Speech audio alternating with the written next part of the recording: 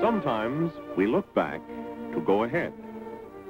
Only a decade or so ago, there was a car that gained such wide acceptance that it became a classic in its own time.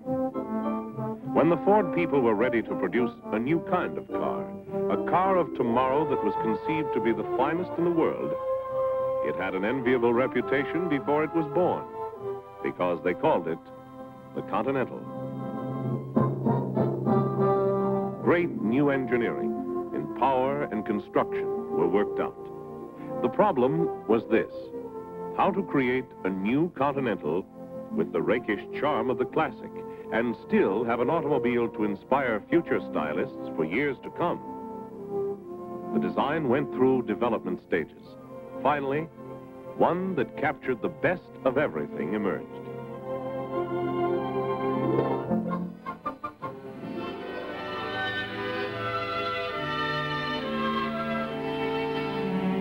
(16,400 Michigan Avenue). Here took place a significant development in automotive history. On August 20, 1952, two men drove up to these old buildings. They were looking for a place to go to work on an idea. William Clay Ford already had been thinking about the idea for 2 years. He and an automotive engineer were looking for a building to set up a new organization. It had all begun back in 1939, when Edsel Ford, Bill's father, had designed a very special car. At first, it was not intended to be manufactured and sold. It was built as Edsel Ford's personal automobile. It was called the Lincoln Continental. It became a classic in its own time. Yet in all, only 5,322 were ever built.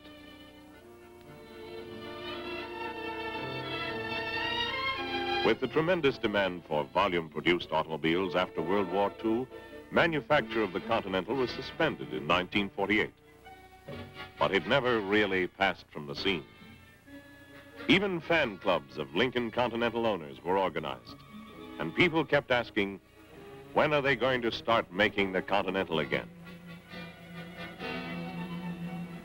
Now, in 1952, the work was actually underway in the gymnasium of the old schoolhouse. There were many questions. How should this car look? Should it resemble the old Continental? Or should it be a wholly new conception? 2 points were clear. It must recapture the crisp styling of the old Continental. It must take its place at the head of an established family of fine cars. Into this new frame, a special passenger compartment was engineered with a new low roofline, but with the same amount of room inside. But when they finished this basic engineering, they had only begun. Now, they had to style it, design a new shape into which this engineering package would fit. Bill Ford had a broad styling concept, which he called modern formal. There was still more than a year ahead of exploring on this alone. Sometimes they thought they had it.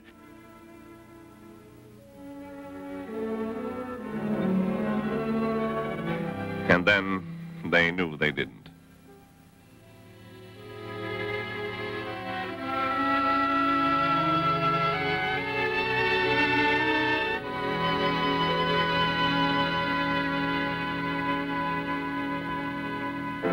Bring the finest car in the world didn't come overnight.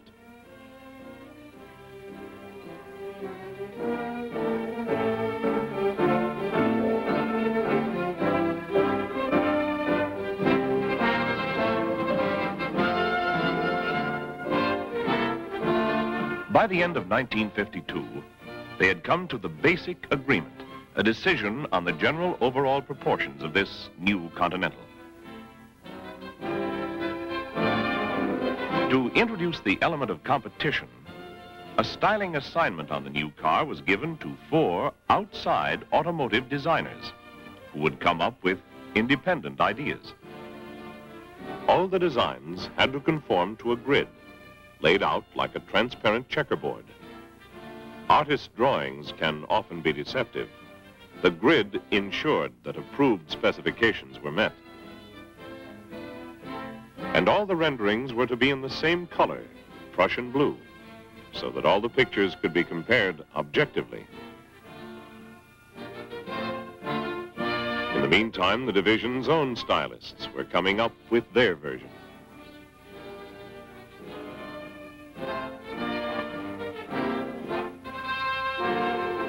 It would be a fair and open competition.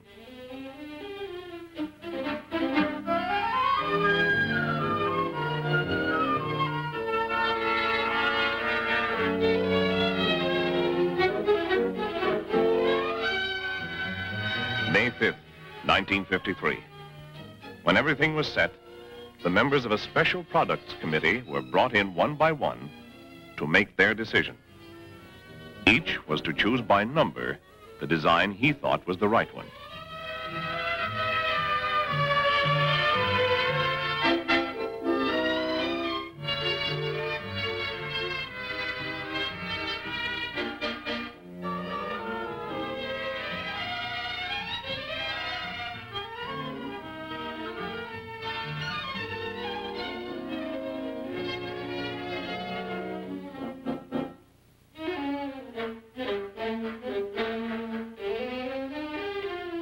Which design would they select?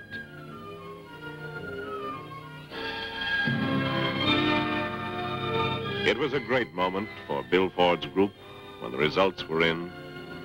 The design they had created was the final choice. This was the one management decided to bet on. It was a multi-million-dollar gamble. But was this to be the Continental of tomorrow? Not by quite a bit, but it was a solid beginning. At the old school buildings, there was still plenty of midnight oil to be burned before the design would be completed. But now they could at least begin to think ahead to the problems of manufacture, of tooling and production. There were new questions now, questions on construction of a plant in which to build this car on a virtually custom basis. That planning could now get underway, while further refinements of design were plotted, sketched out, discarded, or adopted.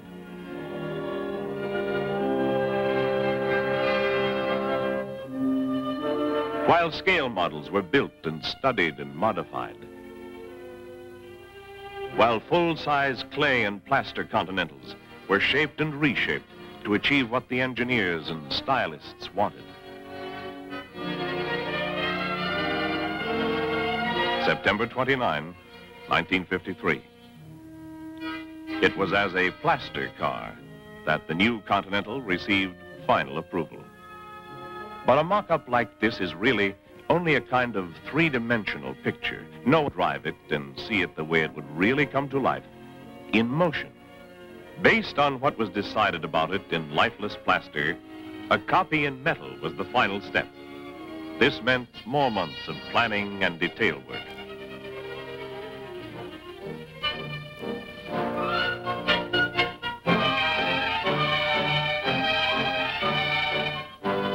It would be impossible to say just what day or what hour this new car was actually born, because it came to life a little at a time, during the intensive effort of 2 years. But as good a day as any was December 24, 1954, the day before Christmas.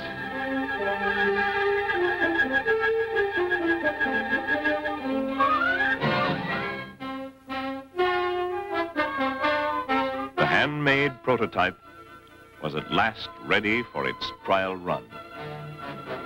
There came the instant when the wheels turned under power for the first time. Everything that had gone before was preparation. This was the beginning for Continental Mark II.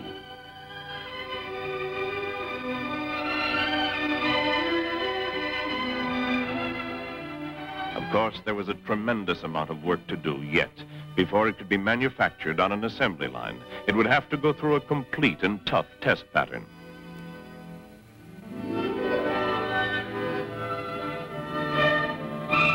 Check its performance in desert heat.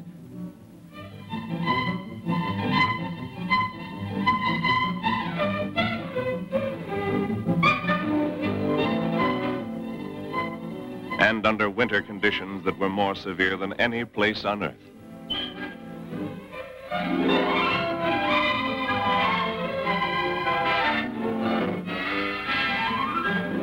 It ran for weeks on durability runs without ever stopping except for gas and oil. And in a blackout disguise, it traveled from coast to coast before final approval was given. And it was checked again and again for style. Photographed and rephotographed against all kinds of backgrounds. For engineers and stylists knew that in creating this new car, they had also created a new personality in a family of automobiles. But before the first future owner could take delivery, there were a few thousand details involved in getting production underway. A new car, a new company division, now a whole new plant to be built. And production in that new plant on the expressway just out of Dearborn is unlike any other production operation in the automobile industry. Relatively few cars are finished each day. Each individual engine is checked out on the dynamometer. Every body is first assembled and checked, then taken apart, numbered, and the sections painted as a set, assigned to one particular car. A painstaking painting process with 4 double coats of paint.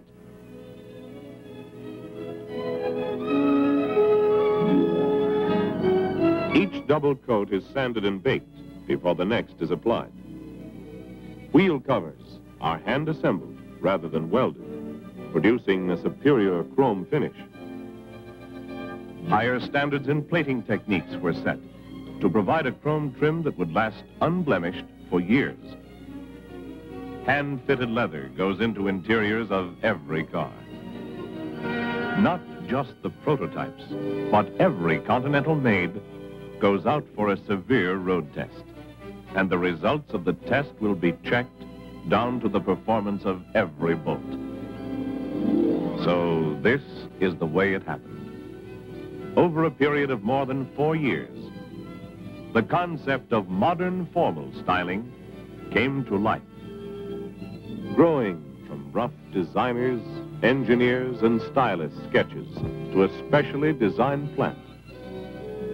And with it, new products, new jobs, carrying on a tradition of progress. And here, tradition is brought forward ready for tomorrow.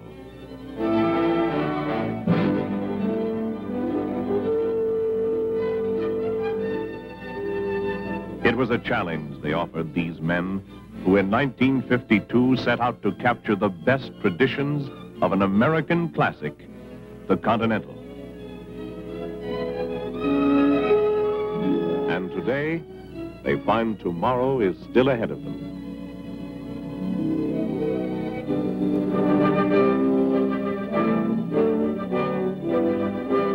Continental Mark II is finished, but the job of keeping it ahead is the challenge for the future.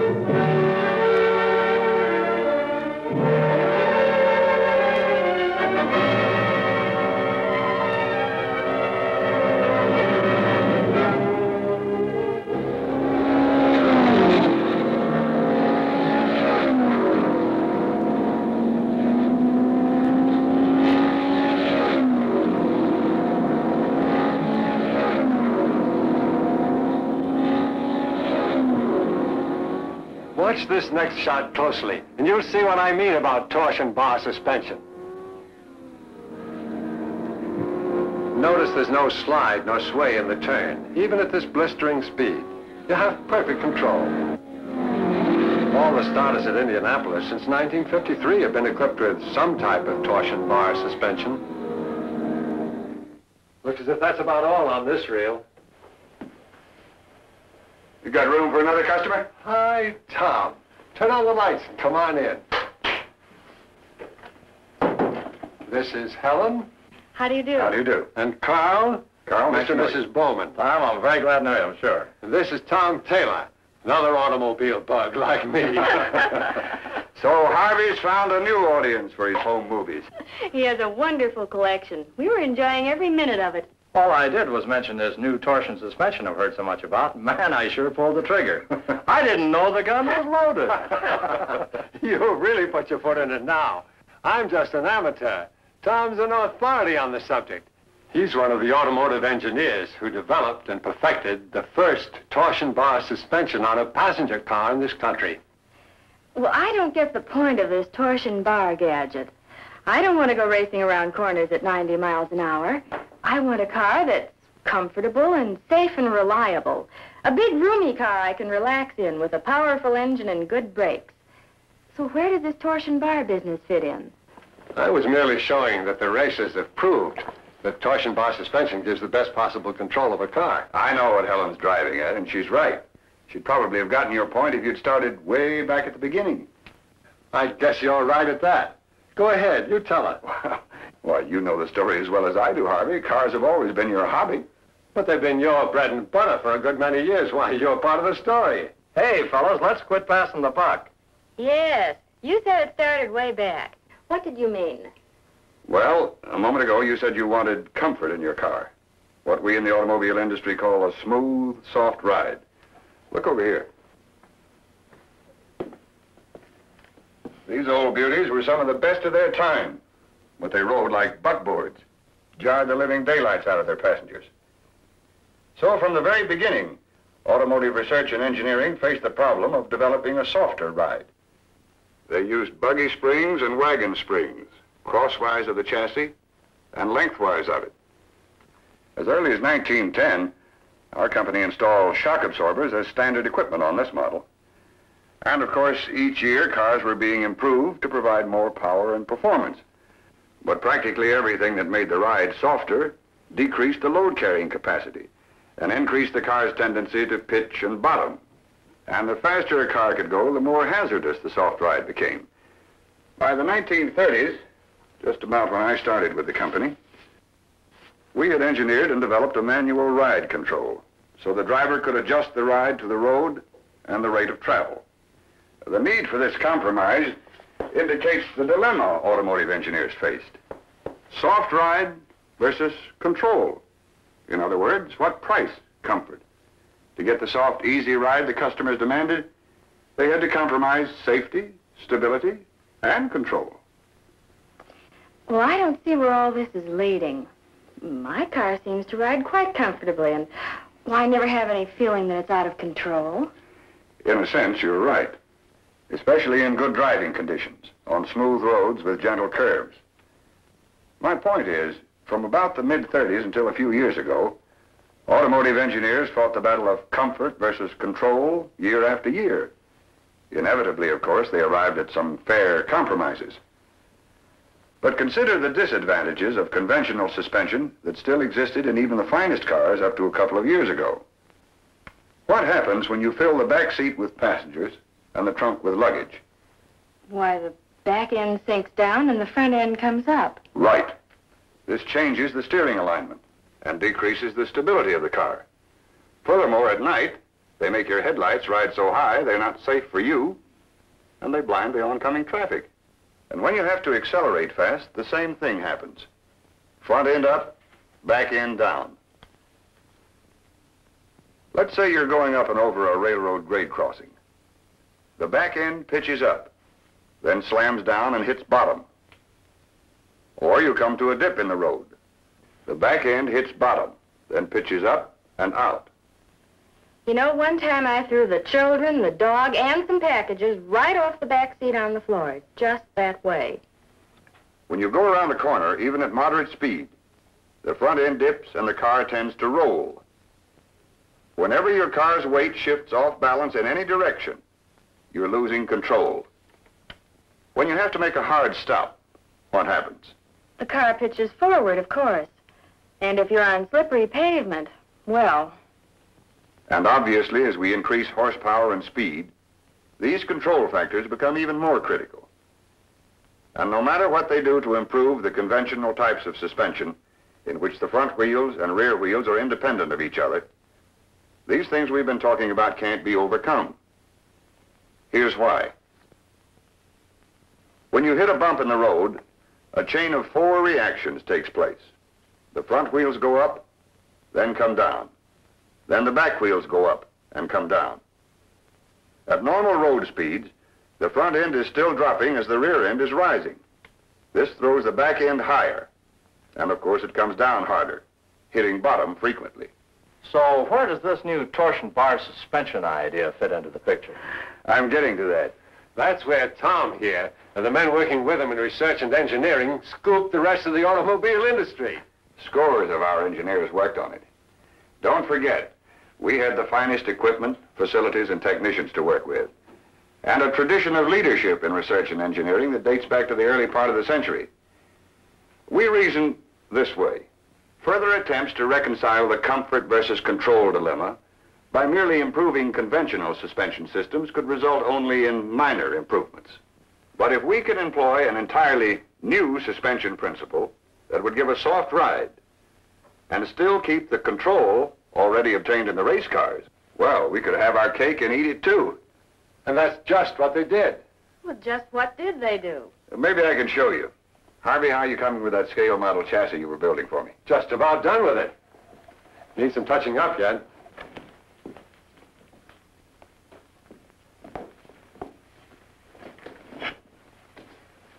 Man, you've done a beautiful job. Harvey, that's marvelous. It really is beautiful.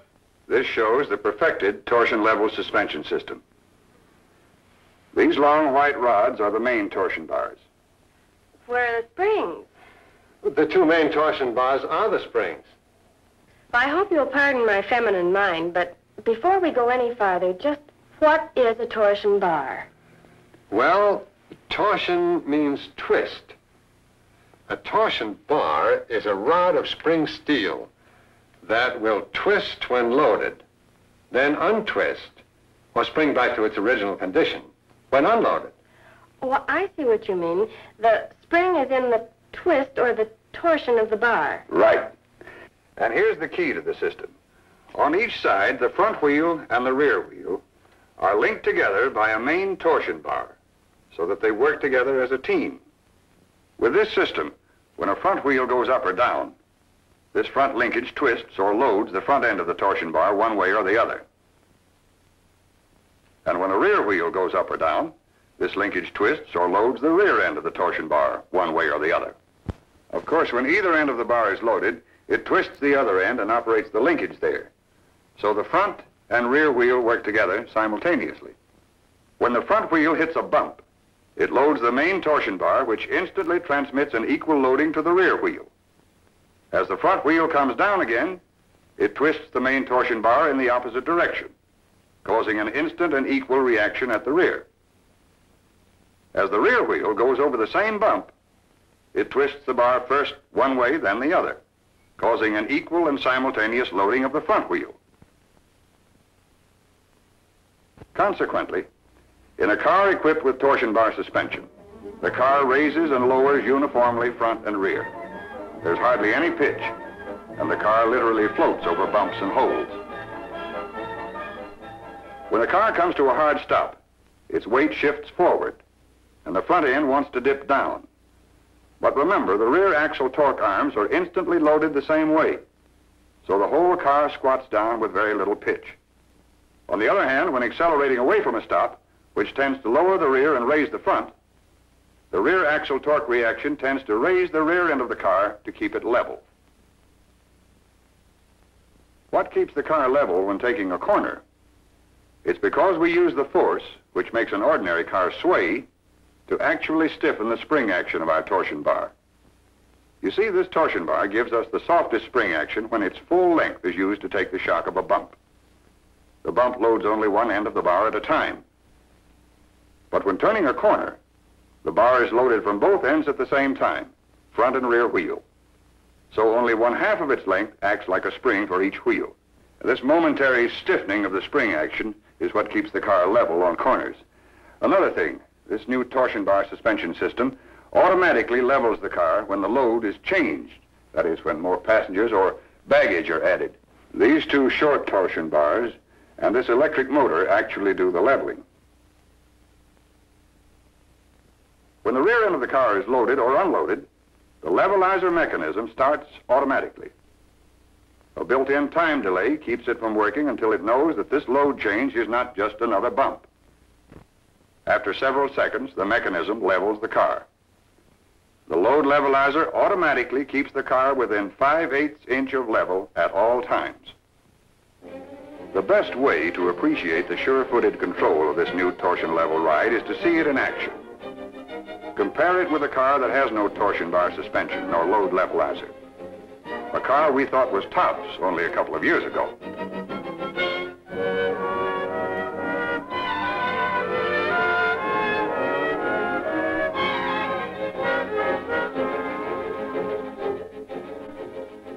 With our torsion level ride, as we call it, we can have both comfort and control. We can have our cake and eat it too. Yes, I see what you mean, all right. You must have a perfectly fascinating job to design and develop things like this. It never gets monotonous, that's for sure. There's the constant challenge to make one new improvement on top of another. For instance, the elimination of the shift lever from transmission systems. The what? How can you drive without it? Up until recently, even the so-called automatic transmissions have not been completely automatic. In this day and age, a truly automatic transmission system should respond to an electronic control at the touch of a fingertip. It should be as simple and easy to operate as push-button radios and home appliances. So our engineers have designed and developed an automatic push-button selector that controls our automatic transmission by an electronic device, as easy as turning on a light. It gives you instantaneous drive range selection at the touch of a finger. Touch the button, and away you go. Truly automatic motoring. What a wonderful convenience. Real touch and go driving.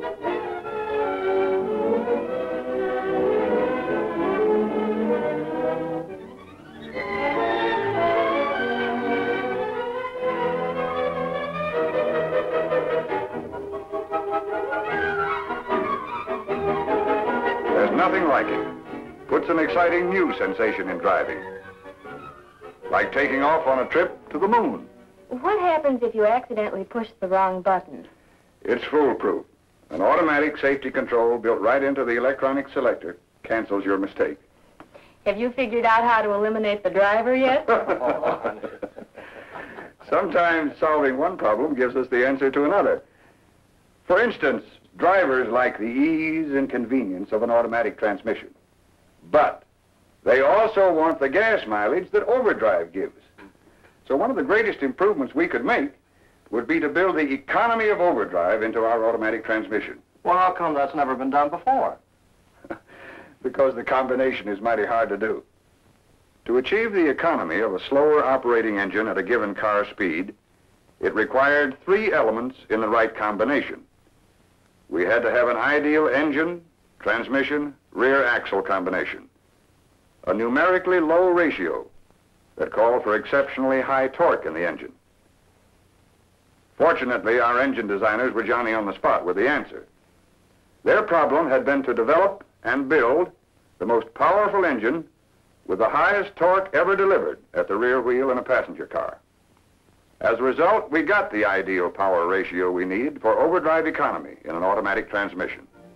You have to see this new combination on the proving grounds to appreciate the results it achieves. It provides a blistering getaway from a standstill.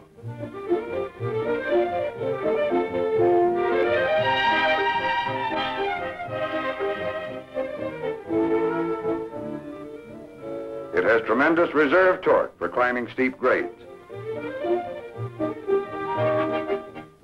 And the new economy of overdrive in our automatic transmission, plus our push-button controls, are an engineer's dream come true.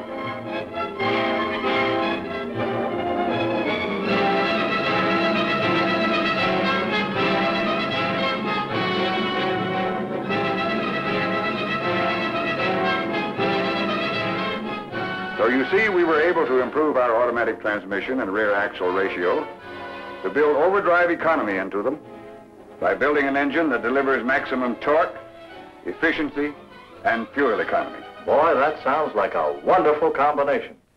Here's another spot where there was room for improvement. The conventional differential. Why? Well, if you've ever been caught in soft sand or mud, you'll know what I mean. The one rear wheel that's in the hole just spins and digs itself in deeper, while the other rear wheel stands idle, and you're stuck. This is the path of the power through the old differential. Following the line of least resistance, it always went to the spinning wheel that has no traction. Now, to overcome this, our engineers succeeded in designing a simple method of transferring the power through a new kind of differential to the wheel that's on firm ground and has traction. As a result, the car with the new twin traction differential has less of a tendency to dig itself into sand or mud. But in case your car should be driven into a hole or a deep rut where the traction is poor, the moment one rear wheel begins to lose traction by spinning, twin traction instantly transfers the power to the other wheel, and out you go.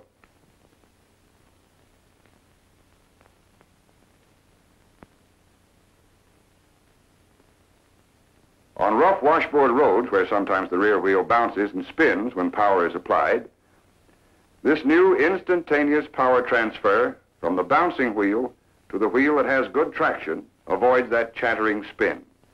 It makes a smoother and safer turn on rough or slippery pavements. And on winter ice, where the old differential would spin one wheel helplessly while the car stands still, now with twin traction, you not only move off the ice easily, you have enough power and enough traction to pull 5 cars off the ice. This is the first great improvement in rear axle design since we introduced the hypoid gear rear axle in the early 20s. What else have you up your sleeve? Oh, we're working on all kinds of developments we can't even talk about yet. You see, in automotive research and engineering, many of us are planning as much as 5 to 10 years ahead. We've got to get going. I promised Beverly and Jean we'd meet them at the club just about now. Good. Give me just a couple of moments to fix my powder. Settle down, boys. We'll be a while yet.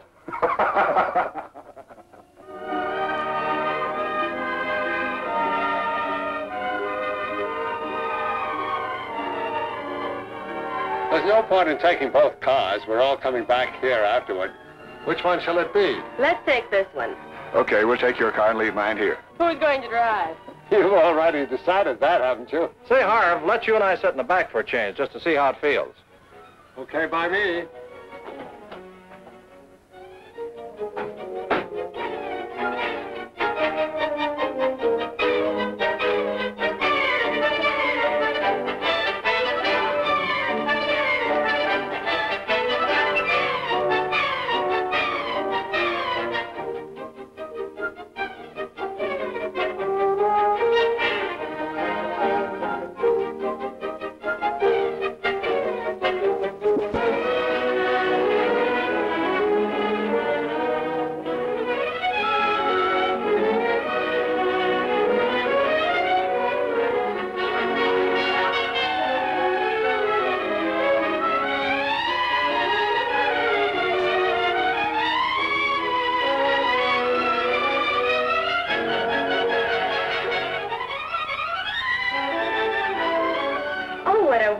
Experience.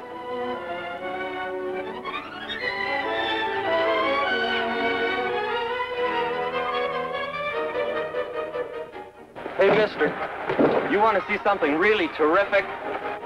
Watch. How about that, huh? What'll they think of next?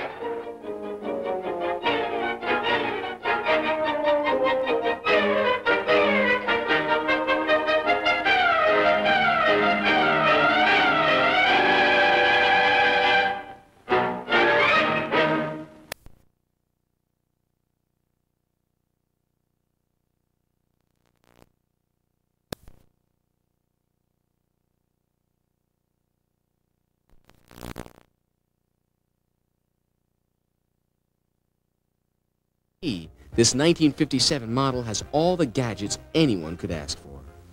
Americans felt prosperous, and their cars reflected it. We wanted everything at our fingertips, everything to be automatic. We expected luxury, and in this model, we even received a complimentary gift of very expensive perfume. We also were offered new elegant style doors that opened from the center of the car. Now let's take a look at some vintage Cadillac commercials. The first commercials we shall see are from 1958, and the second two are from 1957, one of which mentions the practicality of owning a used Cadillac. Cadillac presents Motordom's masterpiece.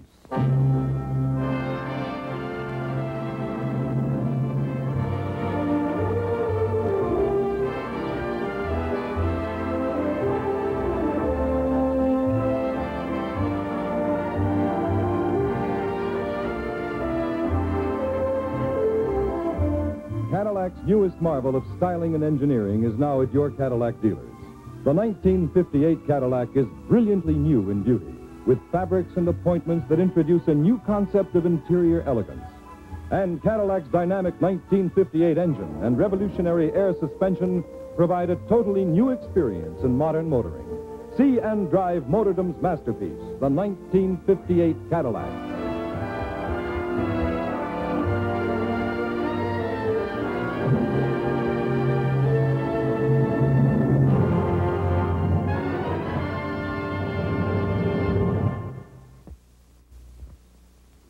As you can readily see, the Cadillac motor car for 1958 is a rare masterpiece in all the things that make a Cadillac a Cadillac. There is its clean, graceful symmetry of line and the protection provided by its many safety features. Every window of every Cadillac is safety plate glass. And of course, there is its remarkable look of stature and substance. Never before have Fleetwood coach-crafted comfort and spaciousness been blended into such interior elegance. And most assuredly, it has set its own extraordinary pace in modern motorcar performance. And optional on every model is the wonder of air suspension. In the way it looks, rides, and drives, this is Cadillac's finest. We hope that you will take the time to see and drive this magnificent new Cadillac very soon.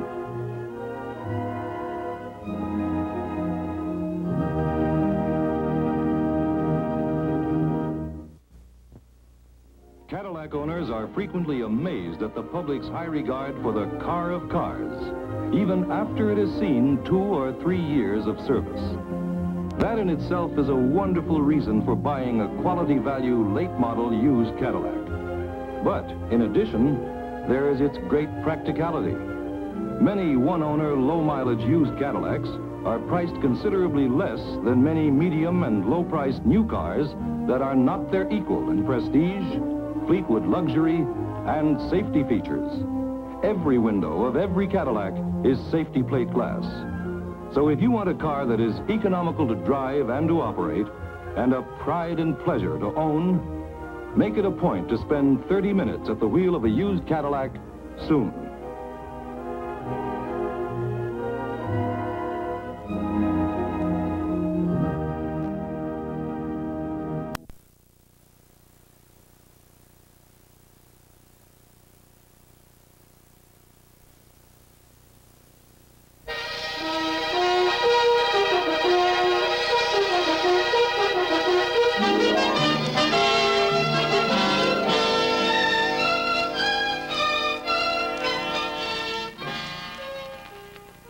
You have seen the incomparable new Continental Mark III and the new 1958 Lincoln. Now you know you have quality products to sell that can really make you money. You have what one automotive magazine has already called the most radically changed cars of 1958. Actually, no such totally new cars have been produced in the last 20 years. Your first look told you that. But to help you really get out and sell these truly new cars, you're going to need more than a once-over look and a lot of glamorous words.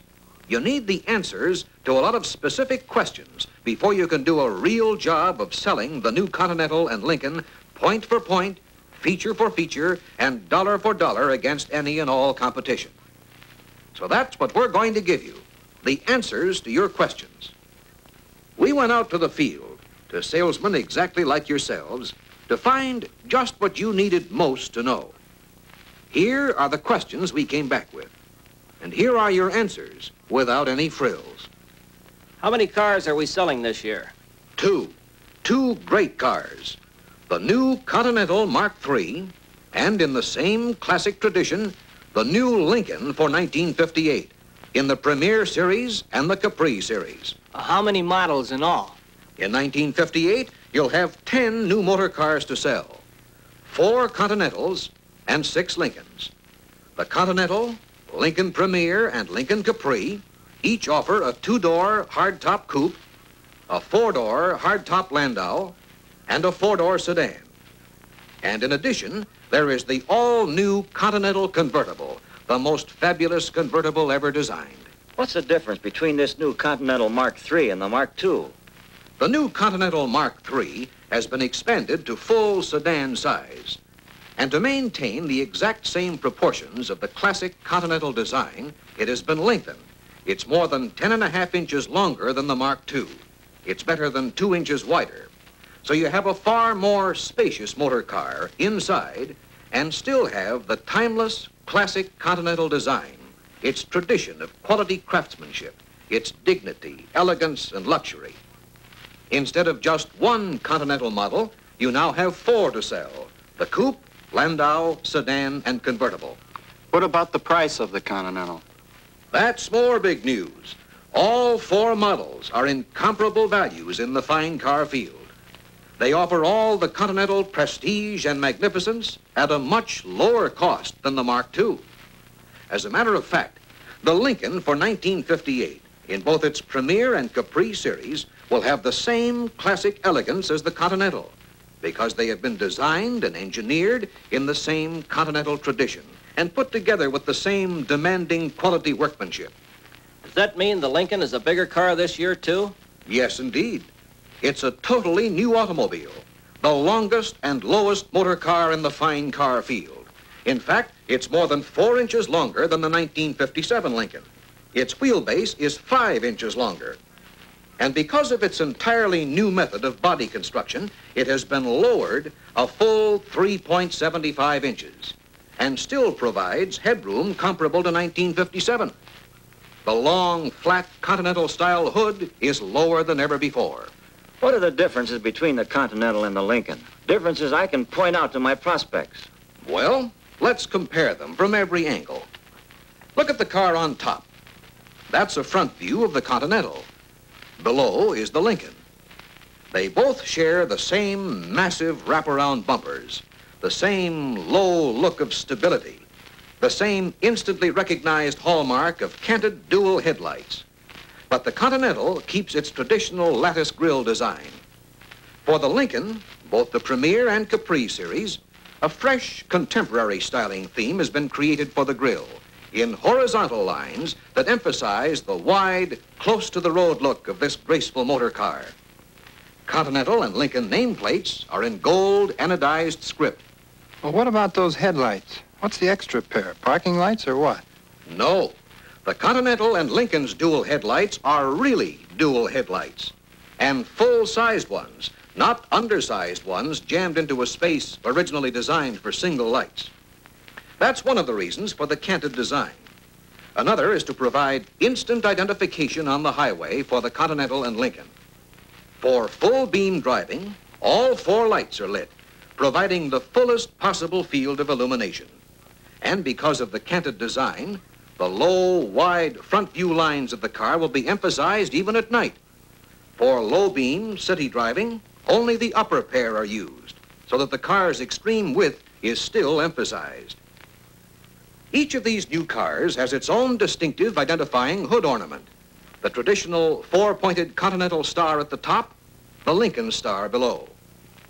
In profile, both are truly distinguished motor cars with long, low Continental lines and traditional Continental styling of the roof, hood, and rear deck surfaces. The new deep-sloping dual-curve windshield is a standout feature on both, and you'll notice it rises cleanly from the metal of the cowl. There's no interruption of its graceful line by the usual metal molding at the base, as there will be on your competitors' models this year. On the Lincoln, the same is true of the big panoramic rear window, which helps give Lincoln a better than 11% increase in total glass area. Because of a feature that is exclusively Continental in the fine car field, the fully retractable rear window, there's a new and distinctive silhouette for the Continental this year. The Continental is also distinguished by a restrained use of chrome along the lower edge of the car. The Lincoln, in keeping with its fresh contemporary styling theme, displays a bold chrome spear along the body. On the Premier series, this spear terminates in the 8-pointed Lincoln star. The star is absent on the Capri. And above the spear molding on the rear quarter panel appears the Premier or Capri nameplate. Continental's nameplate, in raised gold anodized lettering, is on the front fenders. And the distinctive Continental star appears again on the side of the roof at the rear, just above the belt line. Both Continental and Lincoln have a distinctive wheel scallop, sculptured in metal on the front fenders, another new styling hallmark. Both cars feature new, smaller 14-inch wheels with a 950 by 14-inch tire that puts a greater area of tire tread on the road. The Continental is further set off by its special wheel cover design, another exclusive Continental feature. What's the story on that retractable rear window in the Continental? On the Continental only, the big center section of the rear window is fully retractable. It is electrically operated from the driver's position. This is a big selling feature, unmatched by any other car in the fine car field. With the rear window retracted all the way, a Continental owner can have straight-through ventilation, an open-air feeling he cannot get in any competitive car. The fluted chrome frame for this window, projecting to the rear, is not only a unique styling feature, but gives added protection against rain. The L-shaped moldings at the base, sweeping to the rear, give a sense of forward motion. Even the convertible has this retractable rear window, making it the only convertible in its field available with a rear window of glass. Now, let's see how both cars differ in the rear. Solidity, stability, and the clean-cut lines of the Continental tradition are evident in the rear styling of both cars. There's a new and distinctively different concave design to the back panel in 1958. And each car reflects its own individual front grille treatment in the back panel design. The Continental above, the Lincoln below. Set in the slender oval of the back panel, each has its own original treatment of the rear lights. On the Continental, there are twin tail lights. The outboard tail lights also serve as stop lights and turn indicators. The white inboard lights are backup lights. On the Lincoln, there is an integrated lighting arrangement that merges into the ends of the oval. On the gas filler lid in the center of the panel, the Continental repeats its distinctive star. The Premier and Capri display a script letter L. Well, other than those differences, are the Continental and the Lincoln the same? That's right. They're the same basic car. Same wheelbase, same engine, same transmission, same instrument panel, and everything else the same. Naturally, the interior trim is different. We'll get to that later. And because of the Continental's exclusive new retractable rear window and the mechanism to raise and lower it, in the Continental there is no package tray, and the rear seat has been moved forward about 3.5 inches. What's the difference in inside room between the four-door models and the coupes? None at all. Coupe, Landau, and sedan all use the same body shell. The interior dimensions of Continental, Lincoln Premier, and Lincoln Capri are all the same, except for that slight move forward for the Continental rear seat. In fact, one of the biggest stories you'll have to tell this year is the tremendous spaciousness and roominess of these great cars. I heard we have a new body construction this year. Is it really new? Because if it is and it's an exclusive, I sure want to go to town on that. And you can. It's completely new and exclusive in the fine car field. It's so new that traditional production facilities couldn't make it. That's why the brand new plant was built for Lincoln, designed solely for the quality production of single unit bodies. We call it uniframe construction. This uniframe construction means that instead of a body shell bolted to a separate frame, the body and strength members are welded into one integral unit. Instead of 18 bolts or so tying a body to a frame, every Continental and Lincoln has some 7,500 weld points, making the entire assembly one rigid piece. Actually, this construction method is closer to the way aircraft are put together than to the traditional way of building cars. Well, what's the reason for this new body? What does it give the customer? Quality. The quality a fine car should have.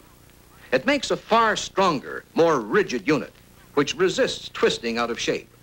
The door and window openings stay the way they're supposed to be. You get tight-fitting doors that stay tight-fitted. And with no body bolts to loosen, squeaks or rattles are virtually a thing of the past. Uniframe construction gives Lincoln the big extra margin of weight, solidity, and structural strength that a fine car owner demands. How much heavier is the car? Total curb weight is about 5,100 pounds. That's about 400 pounds heavier than the 1957 Lincoln. The styling of this new body follows a universal trend. Everywhere you go, in industry, architecture, and all kinds of products, the direction is to simplicity and purity of design. More than any other car in the field, this 1958 Lincoln personifies that trend. Because of the marriage of Lincoln and Continental, this year, every Lincoln has the clean, restrained Continental styling. Every Lincoln has its low, flat hood and deck lines, its distinctive silhouette. Okay, the car is beauty. Everyone who comes in can see that it's beautiful right away. But what else is this design going to mean to him? What's the length going to mean? What's the lowness going to mean? First, this new design has given Continental and Lincoln the finest riding qualities ever. With 5 inches added to the wheelbase, it has a smooth and effortless, truly luxurious ride. Because of the single-unit body, it's a safer ride and a silent one. But this new method of bodybuilding means more than that. Uniframe construction has let the engineers design a body 4 inches lower, making the center of gravity lower for greater road-hugging stability, and still come up with more room inside than ever. More headroom, despite the lower roof, and much more hip room, shoulder room, and leg room. Notice especially the tremendous leg room for the front seat passenger. In what other automobile in the industry is there room to cross and uncross your legs with ease? Well, the thing I like to sell is comfort in riding and driving. How do we stack up in that? Believe me, you've never had a better sales story to tell. Besides the tremendous roominess in the 1958 Continentals and Lincolns, you have the longer, lower, single-unit construction that's safer and quieter. Foam rubber seat cushions provide extra seating comfort. And the riding qualities. Here again, it's an all-new story. Redesigned ball joint suspension for the front wheels. And a new rear suspension system which brings a new meaning to fine car comfort. In 1958, the rear suspension uses coil springs. Springs designed to do exactly the job they're supposed to do, and that is to provide the most comfort for the passengers. The thrust of driving and the pull of braking no longer need to be transmitted through the springs. Those forces go directly to the car through new trailing arms. And there is a track bar tying the rear of the suspension system to the rear of the single-unit body, giving greater lateral stability. But this suspension system does more than provide a more comfortable ride. Now there is virtually no rear-end squat when you accelerate, and freedom from the usual front-end dip when you stop. There's visual comfort, too, in the great expanse of the new dual curve windshield, a windshield that both sweeps around at the sides and slopes back at the top to give even greater visibility. How about distortion? This new compound curved windshield has been optically designed to be free of distortion. You're not going to have any complaints about that. Well, what about the engine? Anything new there? Plenty. The engine is all new. You have a lot to talk about. It's the biggest V8 ever put in a Lincoln. 430 cubic inch displacement, 10.5 to 1 compression ratio, 375 horsepower, and 490 foot-pounds of torque at 3,100 RPM. But there's more than just power. There's the new in-block combustion chamber design for greater engine efficiency and durability. In this new engine, the combustion chamber is in the cylinder block. The cylinder head is perfectly flat, and when joined with the engine block, it forms a wedge-shaped combustion chamber, a chamber designed in conjunction with the new step-top pistons to provide complete turbulence of the air-fuel mixture for more efficient combustion. The full machining of the flat cylinder head makes possible completely uniform combustion chambers, so you get identical compression ratio in each cylinder. That means you've got a truly balanced engine that will run quieter, smoother, and have a longer life. But that's not all.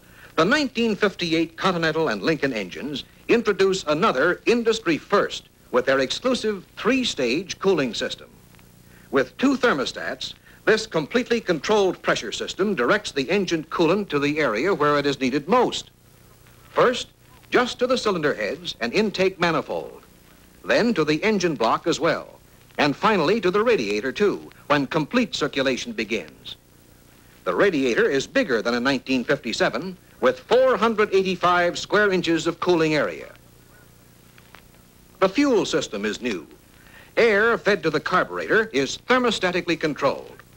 Whatever the weather conditions, its temperature is always ideal for the engine's needs. There's a new and larger 4-barrel carburetor with 2 barrels to furnish the necessary fuel-air mixture in normal driving ranges and 2 additional barrels that automatically cut in at higher speeds or for quick acceleration. And with another exclusive new feature of this big new engine, the fuel-air mixture is kept at the proper temperature on its way to the combustion chambers. The water-jacketed intake manifold keeps water constantly circulating under the intake passages. And Lincoln's exhaust system has not only been enlarged throughout to make a better breathing engine, but the new design alternates intake and exhaust valves, so no two are adjacent to create combustion chamber hotspots. There are really and literally too many new features about this engine to go into here. But the complete story and a selling story will be found in your new 1958 Continental and Lincoln data book. Is there anything new in the transmission? Indeed there is. In 1958, Lincoln's advanced turbo drive automatic transmission, standard on every model of the Continental and Lincoln, has been beefed up to handle the greatly increased torque of the engine. And there's a big new story in the torque converter. The unit has been redesigned with a new contour that gives a more positive hydraulic action of the fluid. It is contained in a rugged new housing, now made of steel instead of aluminum, and welded.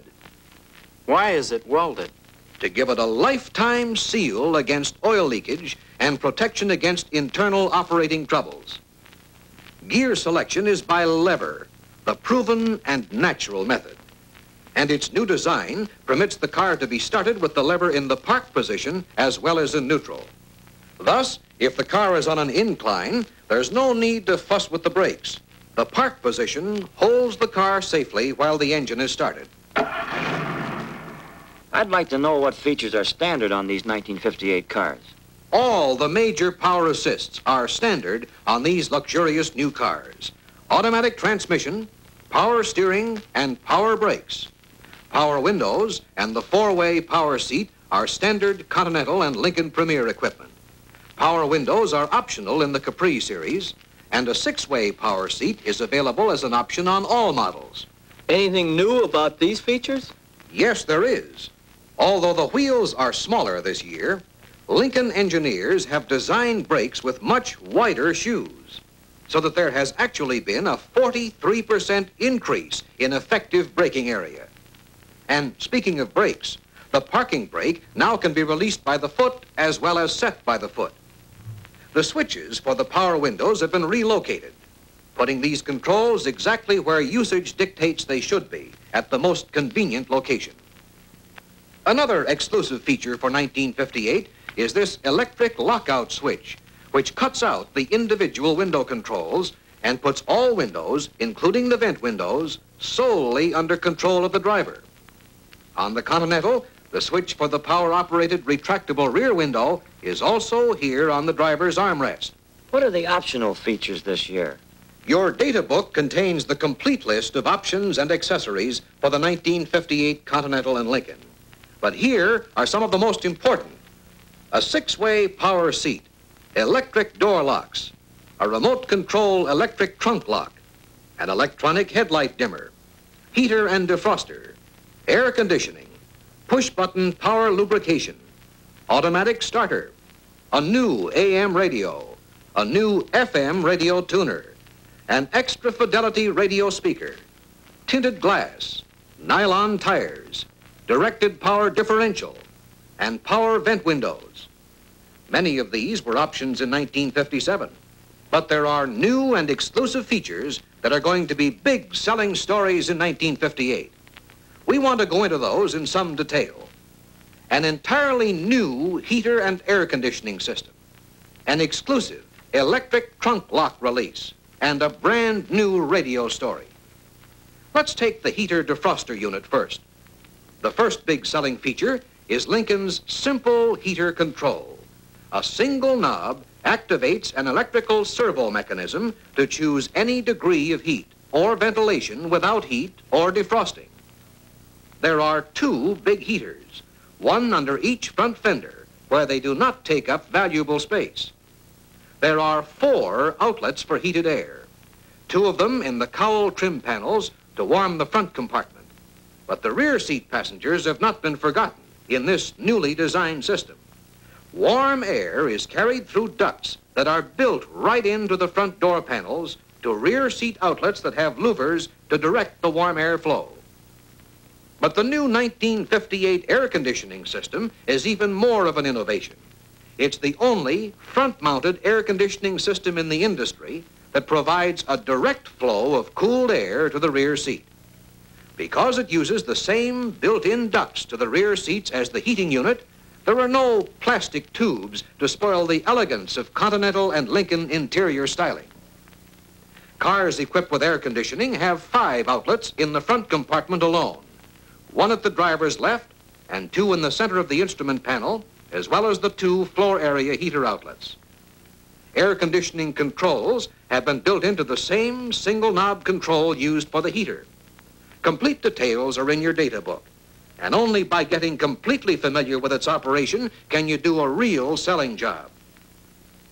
In 1958, the exquisitely handcrafted aircraft-style instrument cluster groups every instrument and control just where they belong, within easy reach of the driver.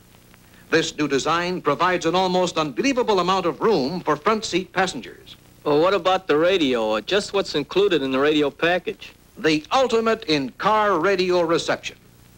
Continental and Lincoln's AM radio not only offers manual tuning and 5 push-button controls for preferred stations, but also town and country automatic tuning, which can be operated by hand or by a special foot-operated button.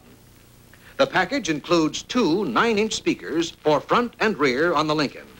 In the Continental, which has no rear speaker location, a 4-inch auxiliary speaker is mounted in the instrument panel next to the 9-inch speaker.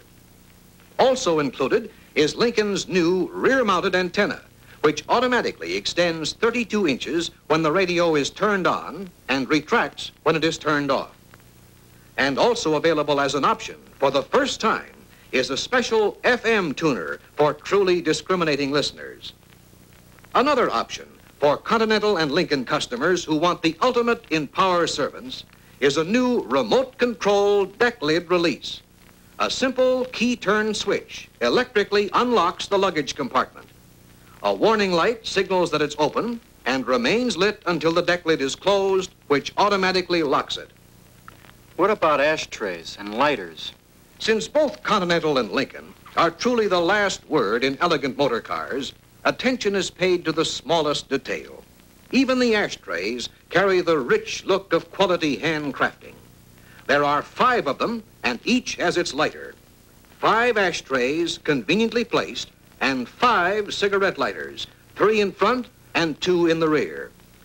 I'd like a rundown on the difference between the Premier series and the Capri. That's an easy one. Here they both are, the Premier Coupe and the Capri Coupe. Can you tell them apart? You shouldn't be able to, except for the series name on the quarter panel and the Lincoln star forward of the side spear molding on the Premier.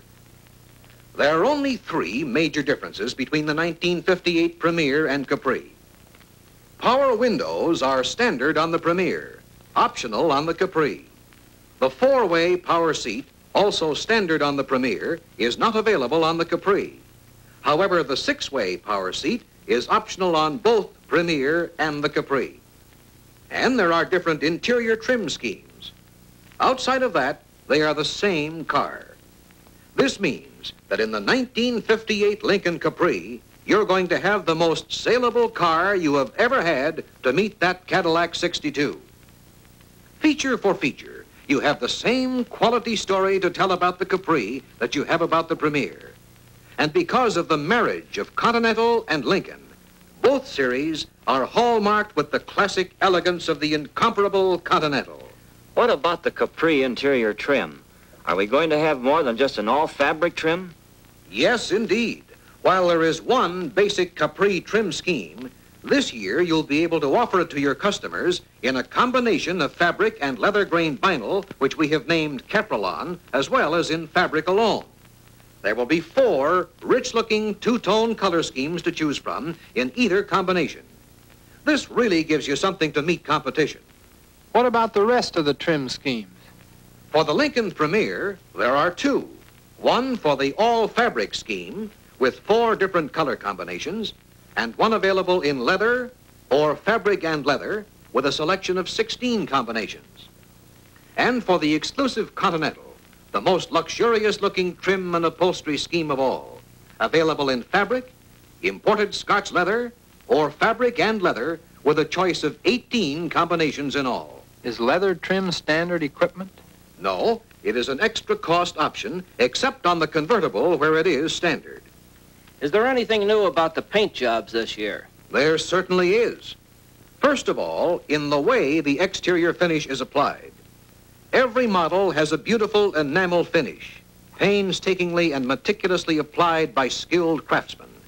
Nothing is spared to make the exterior finish worthy of the custom coachwork of these great cars. And in 1958, more exterior colors and color combinations are offered by Lincoln than ever before. There are 17 basic colors for the 1958 Lincoln. And in addition, 4 special colors for the Continental Mark III, which are also offered at extra cost on Premiers and Capris. 21 colors in all, and they'll be available in 104 two-tone combinations, more than Lincoln has ever offered before. I think safety features are pretty important. What have we got to talk about? Many prospects are definitely interested in safety. We've covered lots of the safety features in answering earlier questions, but let's just sum them all up. First, the stronger, more rigid structure of the unitized body, the greater visibility of the big dual-curved windshield, greater braking area, for though the wheels are but 14 inches in diameter, there's a 43% increase in brake lining area.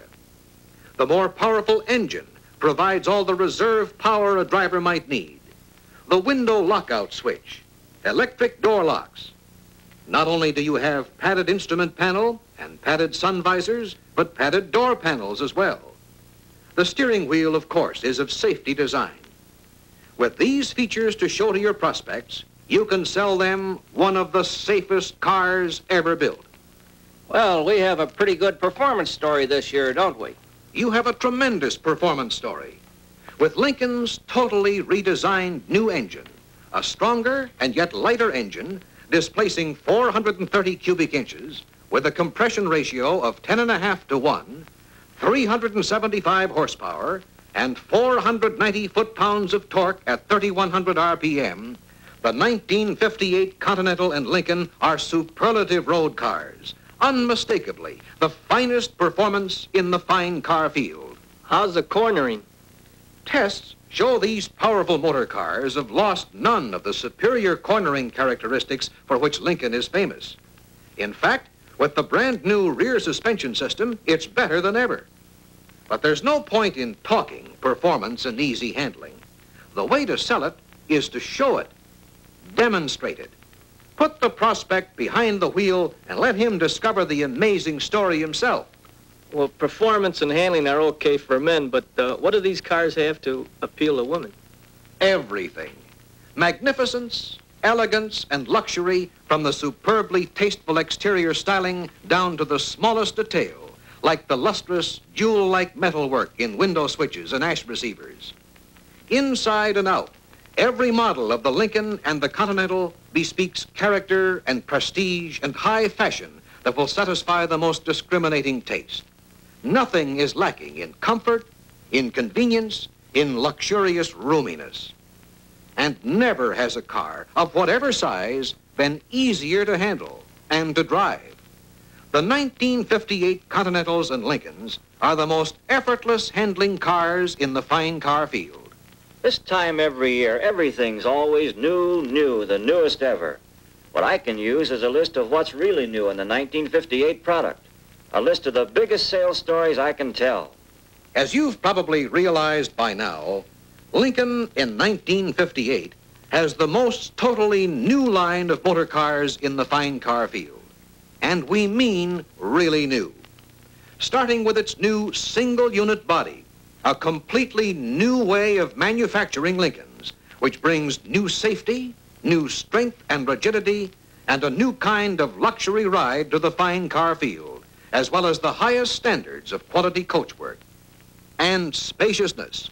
The new cars are unequaled in interior spaciousness. Don't overlook that selling feature. There's the new suspension system, which sets up new standards of fine car riding and handling. You've got a new engine to talk about, the most powerful V8 ever put in a Lincoln, with a brand new in-block design of a combustion chamber that means new performance, new, quieter, more efficient power, with a 3-stage cooling system and a water-jacketed intake manifold. You've got a completely new heating and air conditioning system, scientifically designed to be the most easily operated system ever put in an automobile. You've got totally new styling, clean, simplified design, inspired by the classic elegance of the incomparable Continental, which puts a new, unmistakable kind of beauty on the American road. And there's more to sell than beauty. Longer wheelbase, a lower center of gravity, greater glass area are functional selling features that stem from this Continental-inspired design.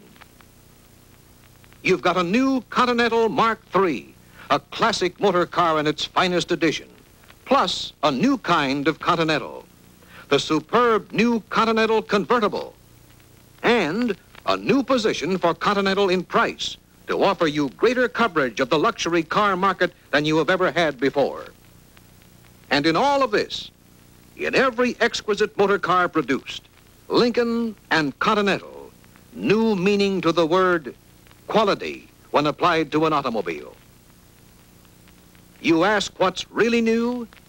In 1958, you have the greatest new opportunity you have ever had.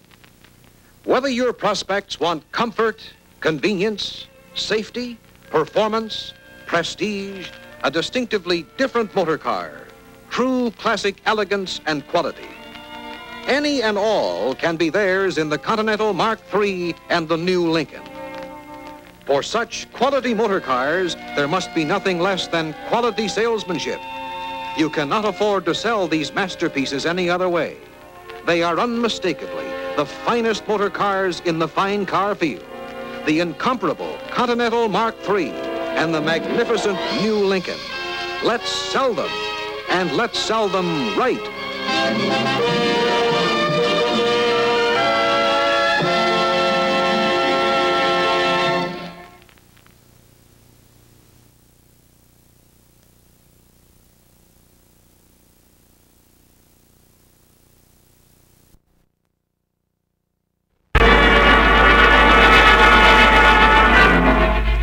Chrysler Division presents the 1959 Imperial, America's finest motor car. Imperial, the name that's a symbol of the finest in luxury and elegance.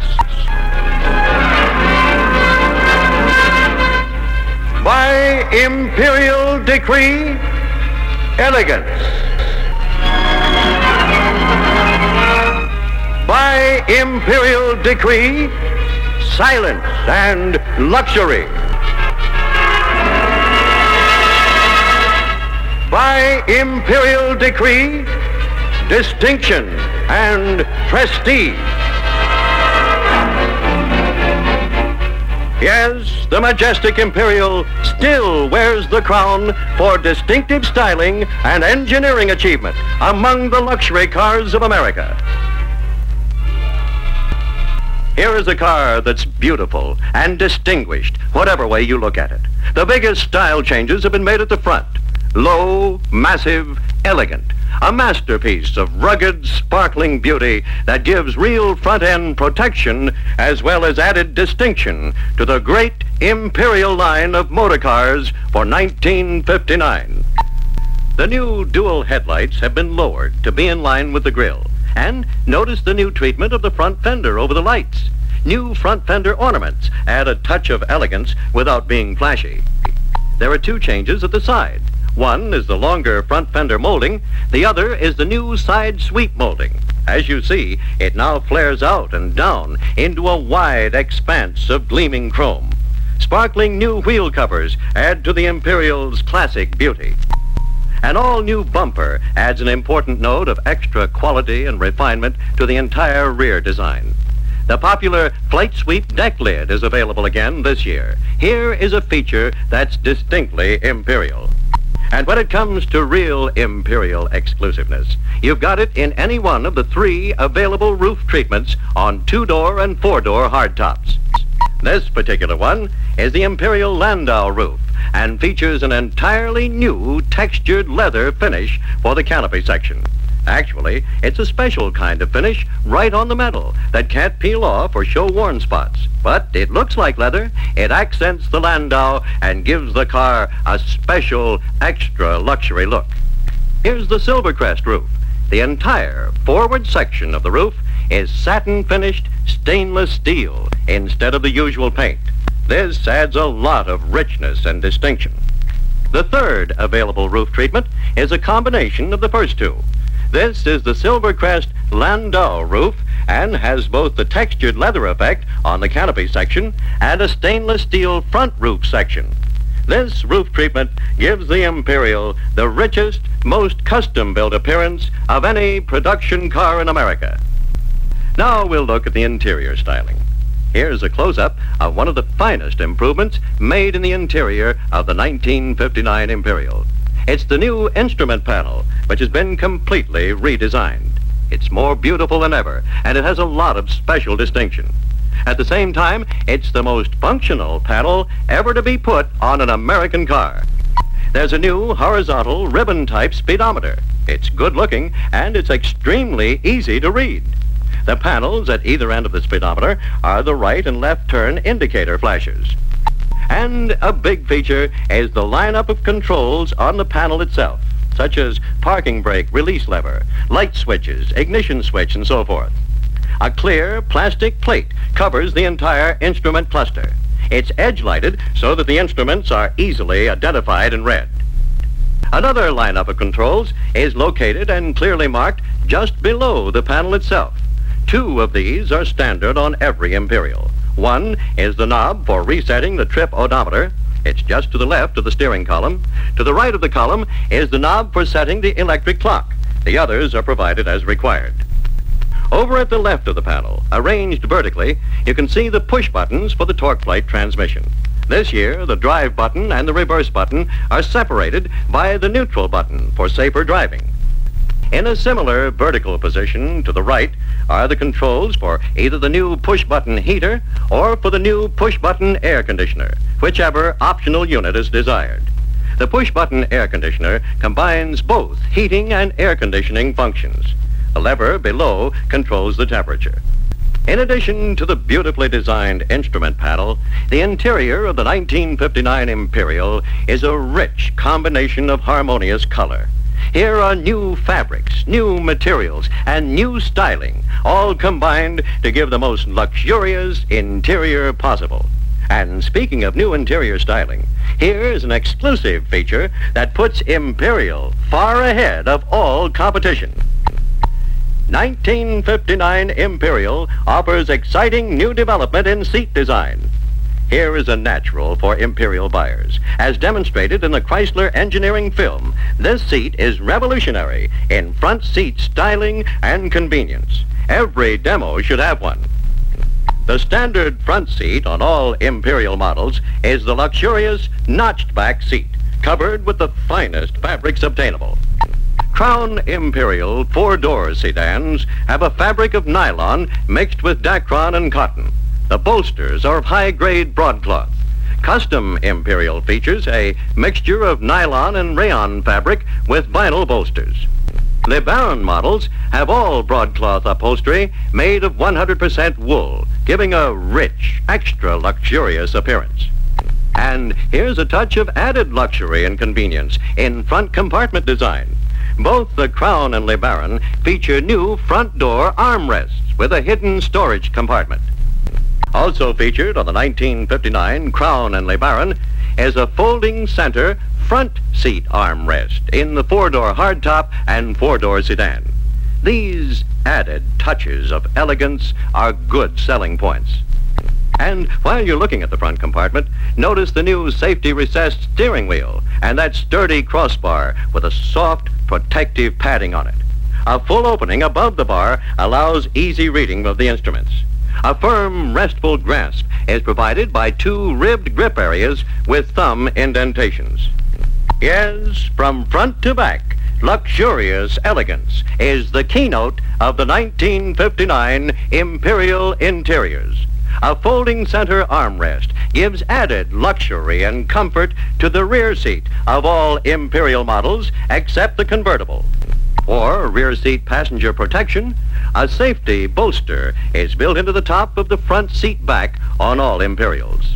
Deep piled carpeting in dark harmonizing color tones is used on the floor as well as for scuff panels at the bottoms of doors and on the lower half of the front seat backs. Yes, as shown on this Crown, the roominess, the comfort, the ultra-fine car feeling, everything has been improved to make the 1959 Imperial a leader in style and luxury in the fine car field. In just a moment, we'll tell you how our engineers achieved more roominess.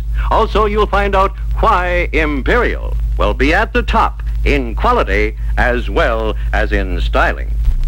In order to provide the best in Imperial quality, the decision was made to build the Imperial motor car in a plant by itself. The Imperial plant you see here allows Imperial plant personnel to work on Imperial only. Each car is given detailed attention and inspection, and orders can be handled much more efficiently. In this new plant, inspection, tooling, and engineering employees utilize their full time on Imperial, and every car is fully tested. This, combined with a stepped-up, all-out quality control, is a guarantee to our customers that they'll receive the finest automobiles ever produced. The famous Imperial body is completely different from any body built by the Chrysler Corporation. The designing engineers had one goal in mind: quality workmanship that would produce the finest in strong, safe, quiet, luxurious ride. With this thought in mind, new features have been designed for the 1959 Imperial body. For example, the floor pan has been lowered 2 inches in the rear compartment to provide more roominess. This is made possible by a new drop rail frame. And the new floor pan is stronger than ever because of a supporting beam attached to the frame. So for 1959, the rear seat passengers in the Imperial will sit more comfortably and with plenty of room for their feet in an easy, relaxed position. The front and rear seats are higher, and there's more rear seat legroom. This change is an important addition to Imperial's big car atmosphere. And here you see the newly designed B-post on the 4-door hardtop Imperials. The big flange or outside brace is completely gone. Now you can get in or out without anything getting in the way of your feet. Also, it adds more legroom. This combination of better seating and redesigned B-post gives you a real selling point in hardtop rear seat roominess.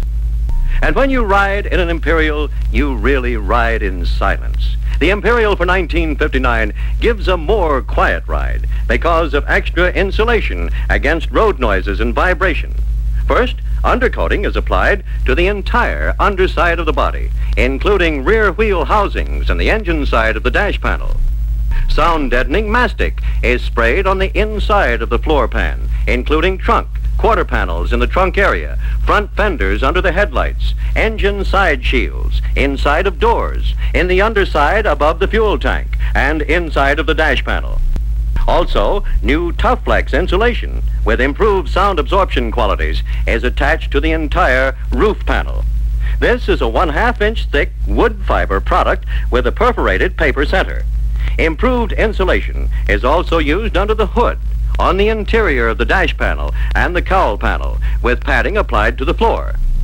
In addition, silencer pads are used at the steering column opening, inside the rear deck lid, and on the shelf panel.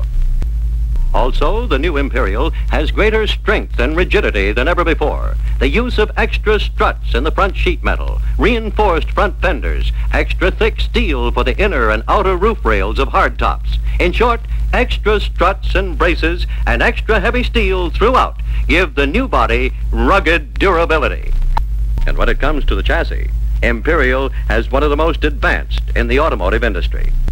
Greater strength and twist resistance are provided by the full welded box section side rails. The flattened box section has unusual resistance to side impact. The rail drops under the rear compartment to allow for the new lower floor pan.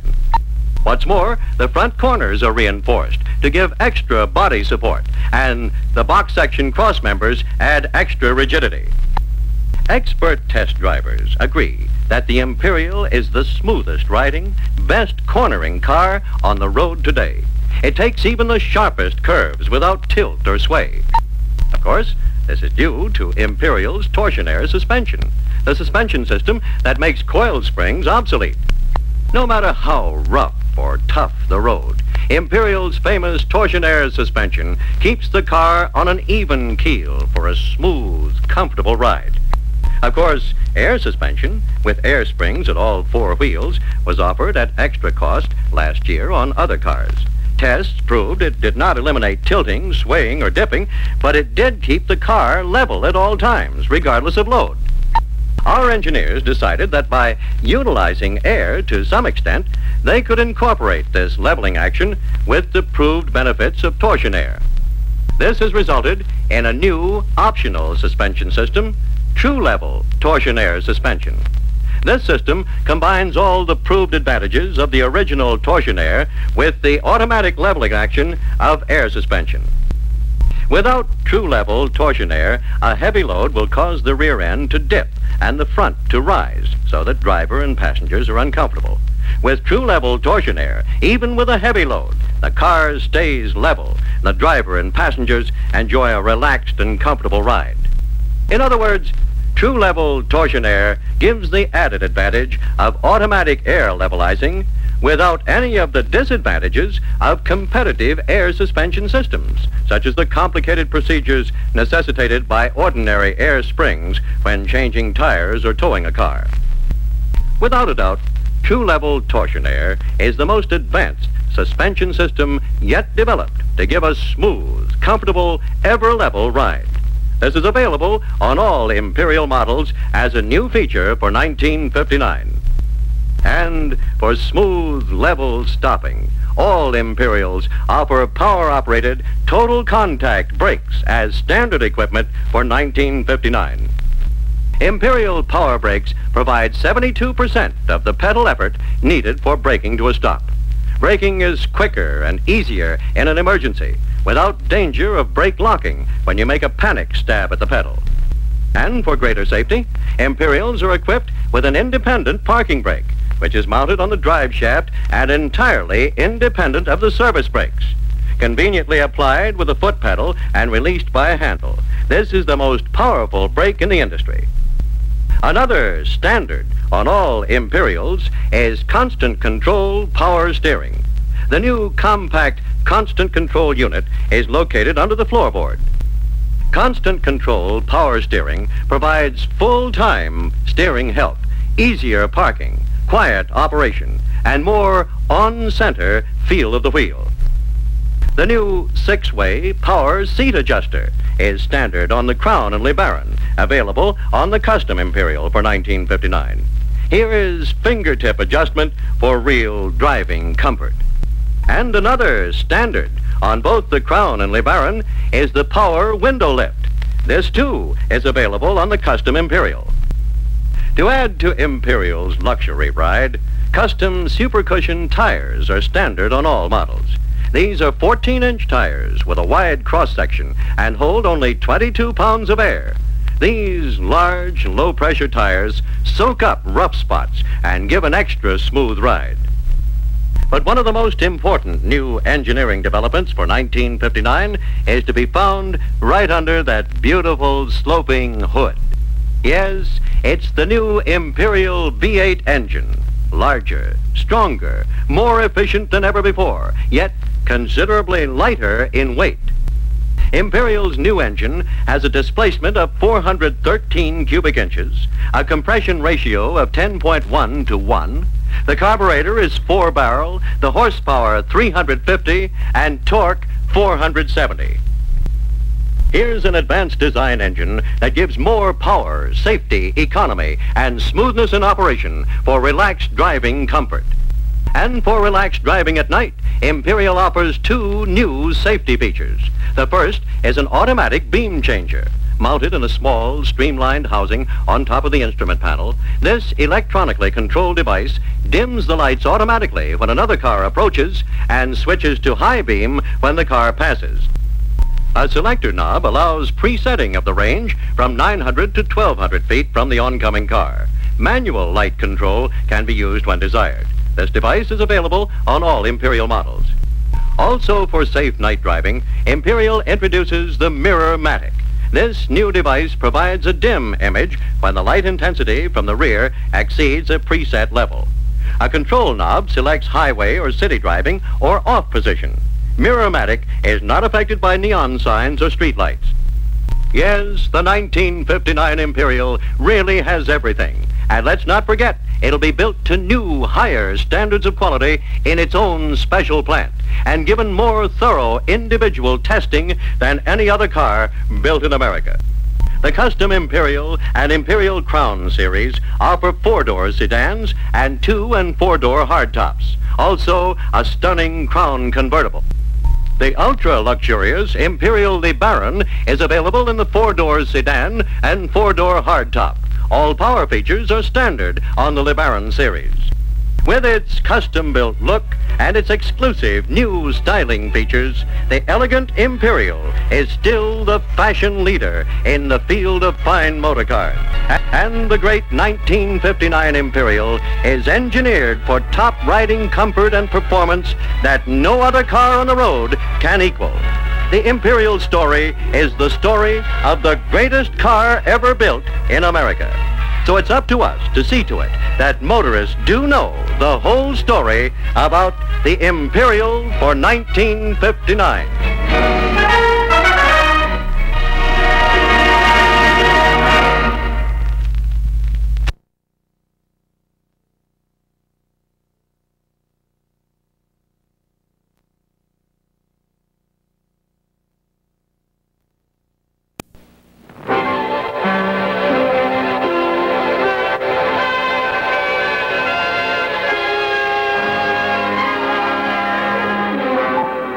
has been said that greatness is never achieved suddenly. Few better examples exist than the Cadillac motor car, whose supreme quality, inspiring performance, and breathtaking beauty have won for it a position without counterpart in public esteem. Cadillac's reputation as the car of cars has been almost 6 decades in the making. 57 years of painstaking development of those basic design and engineering concepts that make any of these proud motor cars, wherever it may be, instantly Cadillac.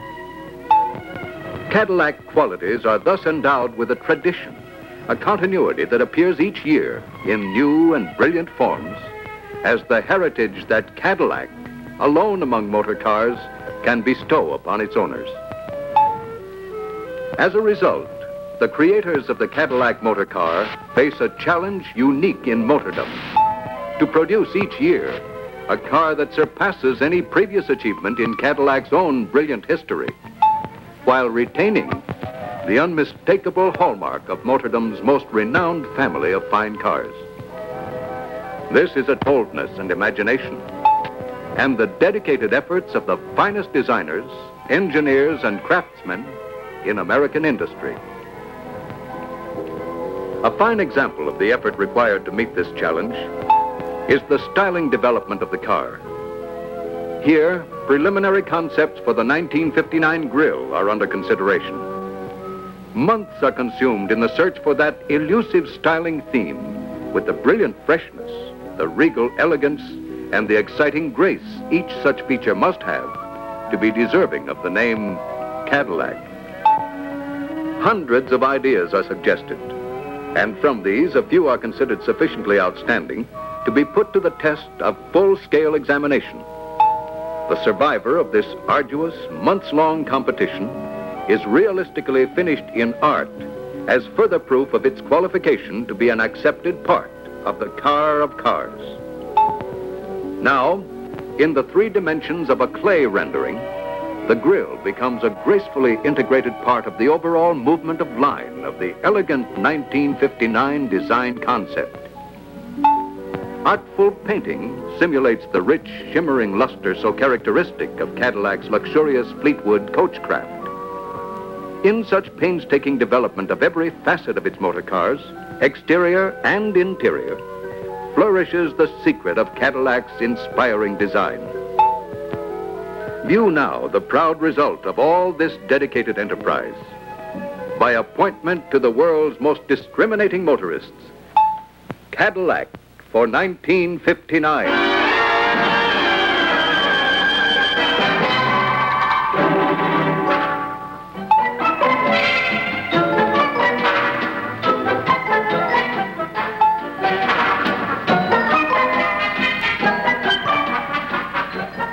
None will deny that here is true motoring majesty by Cadillac, a family of motor cars without peer. This is the 62 Coupe in Vegas turquoise, with its sleek new silhouette featuring the widest expanse of glass and best vision for driver and passengers in all Cadillac history.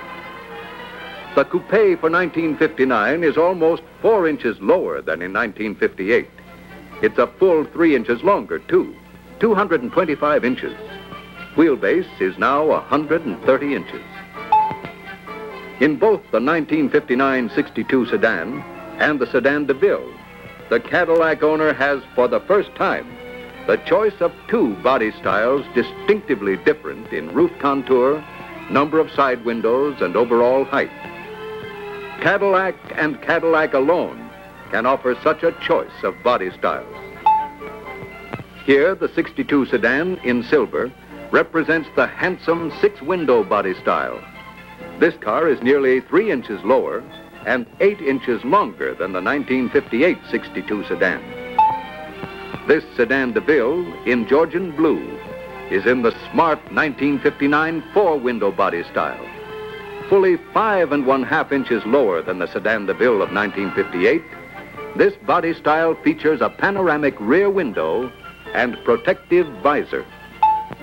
The Coupe DeVille in Inverness green cleverly combines quiet elegance with youthful dash in a styling theme designed for the broadest possible appeal.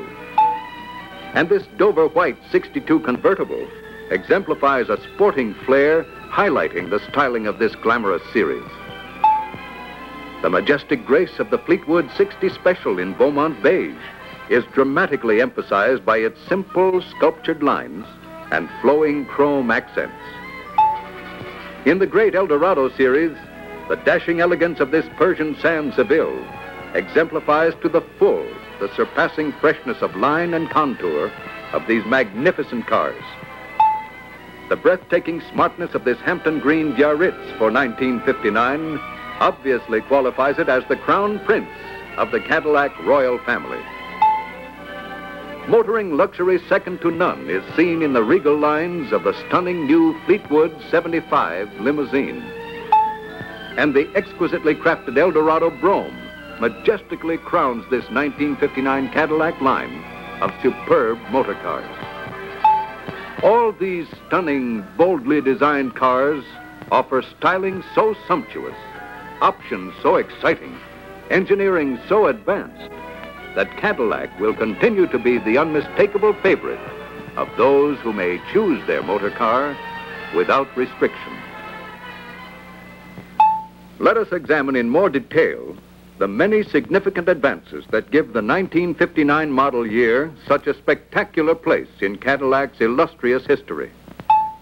As seen in this 62 sedan, the treatment of the forward area of the 1959 models symbolizes the high point in styling elegance attained by the new Cadillac. The parking and directional lights, larger and individually chrome-edged, form a breathtaking cluster of gleaming chrome and crystal. In contrast, and adding further to the low, broad look of the car, are three eye-arresting horizontal lines of chrome. The bumper, massive but without a hint of heaviness, the unusual and distinctive chrome grille divider, and as a crowning feature, the line formed by the leading edge of the hood and fenders. The wider hood now extends on either side to the very centers of the fenders.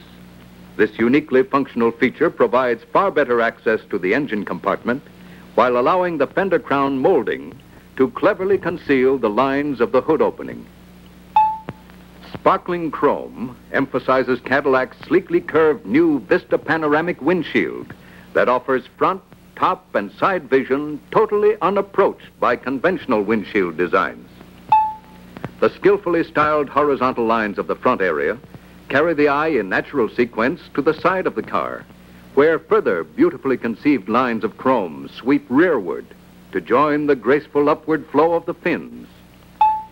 Outstanding to the knowing eye is the design of the 1959 chrome moldings that taper to a delicate and thread-like thinness in a typical example of superior Fleetwood craftsmanship. Smoothly integrated into the car's undeniable feeling of motion in action is the vast expanse of safety plate glass of the new rear window. Altogether, the 1959 Cadillac has more than 40 square feet of safety plate glass. Below the rear window is the interesting new taillight styling with its airfoil look and nacelle-like housings. The backing lights are highly functional, surrounded by the largest reflectors ever used for rear illumination. The jewel-like grille adds a rich sparkle to the overall treatment of the rear. A smart new vinyl-coated lining enhances the luggage compartment interior of all models. Although the deck lid has been lowered, usable luggage area remains as spacious as last year. Regal styling deserves regal dress, and never have the color choices for a new Cadillac been more breathtaking. From an almost infinite number of color selections come brilliant hues of new and varied splendor for 1959.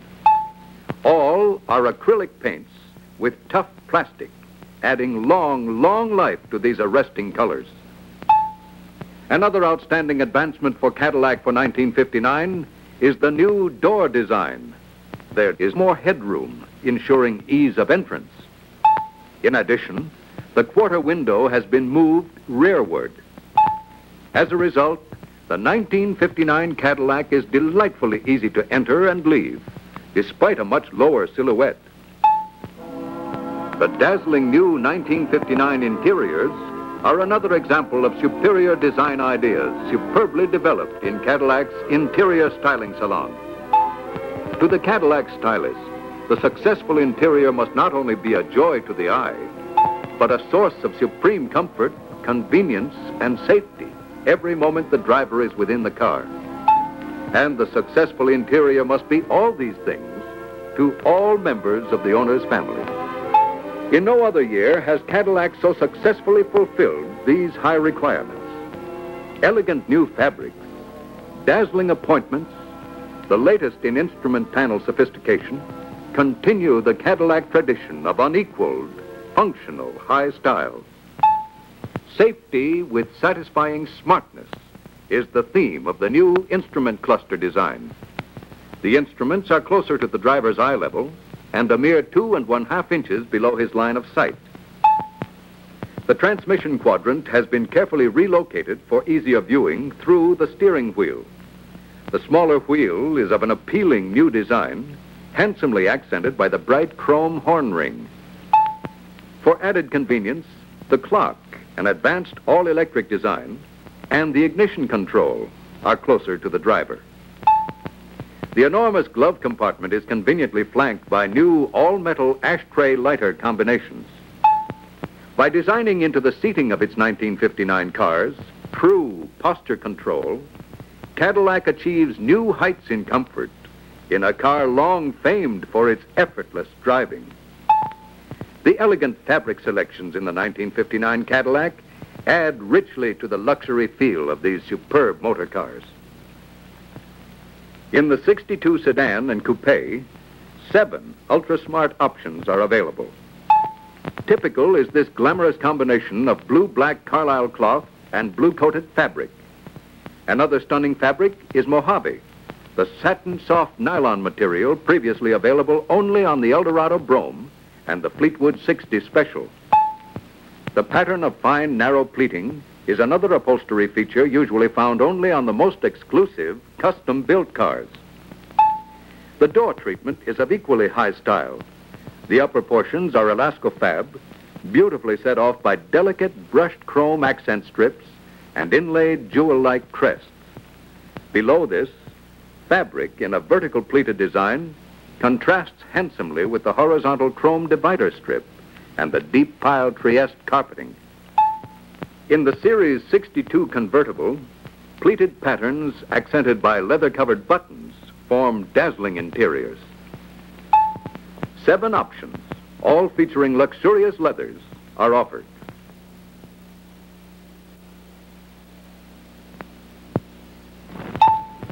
Complementing the beauty of the 1959 cars are engineering advances of great significance.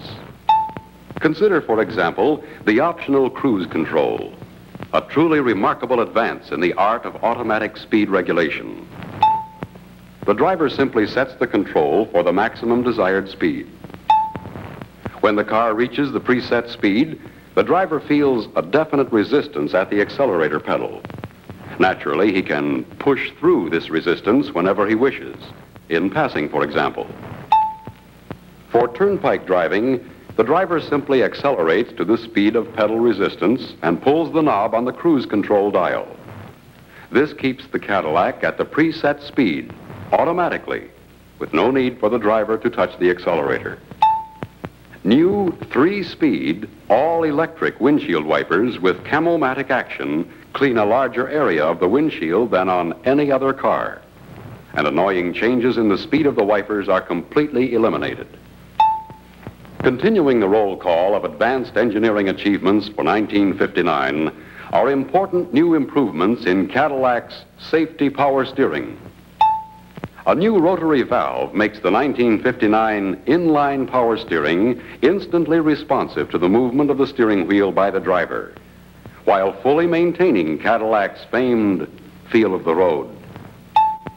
When parking, the redesigned system now responds with far less driver effort, making quick work of the most challenging steering maneuver. Important new improvements in air conditioning continue the impressive list of comfort advances in Cadillac for 1959. The passengers now have such complete control over the system, they can enjoy the exact type of cooling they prefer at all times, even when the car is parked with the engine in idle. There are now 4 fan speeds to establish any desired degree of air circulation. The passenger also has a choice of 100% outside air to refresh the car interior, or 20% outside and 80% recirculated air for maximum cooling. And newly located outlets at the center of the instrument panel and at either end assure gentle, refreshing, cooled air for every passenger in every part of the car. A new concept in the distribution of the air from the car's heating system means unexcelled passenger comfort during the cold months, too. The air discharge distributor is now located at the center of the cowl, and the ducts for the rear compartment follow along the top of the transmission tunnel to the rear compartment. Working as a team, the 1959 Cadillac heating and cooling systems provide the most spectacular year-round weather control ever offered. Cadillac's new frame accounts for another important advance in riding comfort. The frame's greater rigidity, plus an all-new concept of mounting the car body, add even further quiet smoothness to Cadillac's renowned ride. In addition, the 1959 Cadillac offers a highly advanced new shock absorber. In the conventional shock absorber, air and oil can mix, causing the oil to froth, thus reducing its ability to dampen road shock. But in the 1959 Cadillac shock absorber, a special flexible nylon bag surrounds the oil cylinder, preventing any mixing of air and oil. The result? The most efficient shock absorber action ever attained. And Cadillac's renowned air suspension, the most thoroughly road-tested of any in the industry, has been brought to a new high in engineering excellence. New front and rear levelizer valves, new bushings mean level attitudes when accelerating, elimination of bottoming, and an overall softer, better balanced ride. Altogether, these highly significant refinements in Cadillac's frame, shock absorbers, and air suspension endow the 1959 Cadillac with superbly quiet, silky smooth driving qualities unapproached by any other motor car. Transforming all the great 1959 comfort and convenience features into flashing action on the road is the most versatile and powerful V8 engine ever to come from Cadillac factories. Highlighting the many brilliant new engineering advances are a larger intake manifold to provide more efficient intake of the air-fuel mixture into the cylinders, increased displacement, 390 cubic inches, that allows more air-fuel mixture to enter the cylinder to be converted into power. Higher compression ratio, 10.5 to 1, that gives greater compression of the mixture before firing, and thus squeezes more power from each drop of fuel.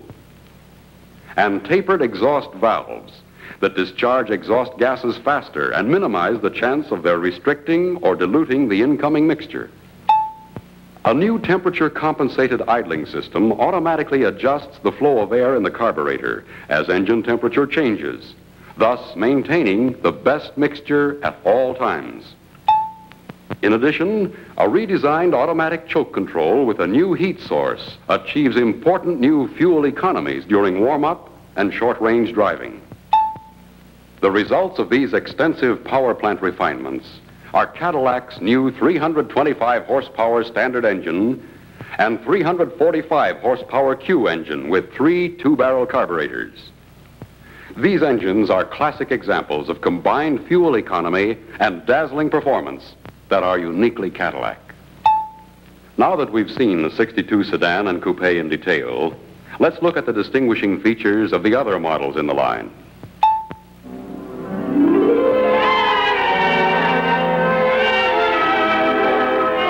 The magnificent DeVille models carry motor car luxury to even greater heights of shimmering elegance. A handsome identifying name graces the rear fender. Never before have the DeVilles offered such rich, surpassing beauty. As witness this superlative Coupe DeVille interior combination of green Coronado and leather, with its motif of fashionable cloth-covered buttons. With such a multitude of superb high styles to choose from, the 1959 Cadillac owner has unparalleled freedom to fully express his individual taste in motor car design. The celebrated elegance of the Fleetwood 60 Special sedan is highlighted by a richly crafted panel of concave sculpture, gracefully faced by a louver of gleaming chrome, and banded by twin moldings sweeping the full length of the car.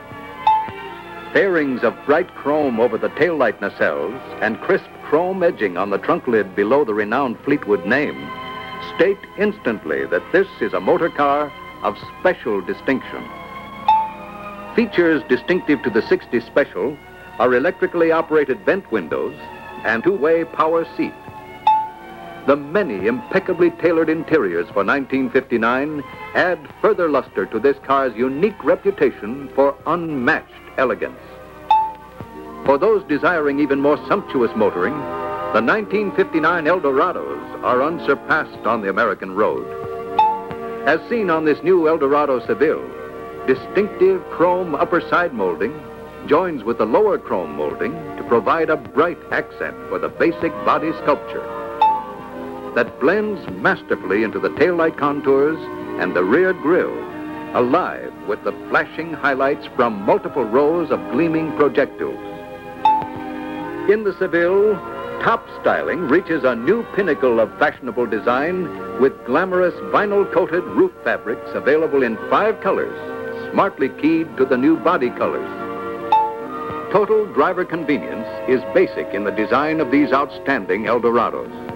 Electrically powered window vents and windows, tinted and shaded rear window, 6-way power seat, power-operated trunk lock, radio and heater. All are standard equipment. Air suspension is also standard in the Biarritz and Seville, as is the new Cadillac Q engine, providing unparalleled performance with 3 two-barrel carburetors.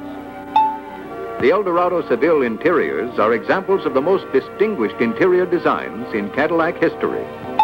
Brilliant combinations of leather and brushed chrome highlight the side upholstery treatment in the Seville. The Eldorado Biarritz offers the ultra-smart bucket seats as an option to give this stunning car a dramatic air. 7 combinations of Cardiff and Florentine leathers are available in the Biarritz, each the pinnacle of luxury car furnishings. Complete restyling of the Fleetwood 75 limousine for 1959 has given this magnificent motor car the sleek, fashionable appearance that makes it appropriate for any occasion. The remarkable roominess and super luxury features of this great motor car are as attractive to the owner wishing to drive his own car as to the owner who prefers to be chauffeur-driven. In 1959, the sensational Eldorado Rome once again brings to modern motoring a galaxy of years-ahead features that fully qualify this extraordinary motor car to be the distinguished leader of motordom's first family of fine cars. It is now evident that in the creation of the 1959 Cadillac motor car, Cadillac designers have fulfilled their difficult assignment with surpassing brilliance. For here is a car that at one and the same time is undeniably the pinnacle of fresh, inspiring 1959 fine car styling, yet is instantly Cadillac, the motor car that so superbly combines Cadillac's traditional dignity and bearing with resplendent new design